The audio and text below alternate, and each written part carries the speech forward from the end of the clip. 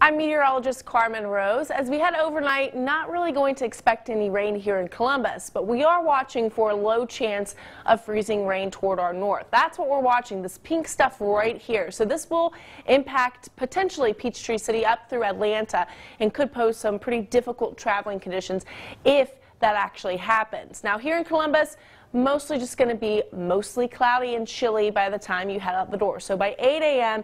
we're going to be into the lower 30s. So not as cold. We'll actually be a little bit warmer than those 20s for what we have been experiencing the past couple of days.